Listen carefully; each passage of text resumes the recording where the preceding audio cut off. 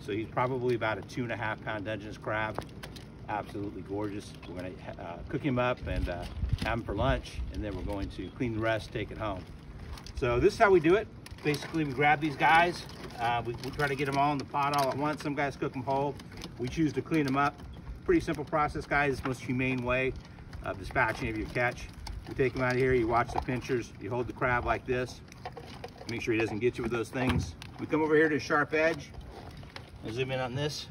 Here, basically, we snap off their head, one shot, fold them together, shake out their guts, pull out their gills, just like that. That crab is ready to go, guys. So we're gonna take that up, put the crab cooker, cook this thing up, and do the crab feed. So again, Pacific Sport Fishing Alliance, Larry Hansen.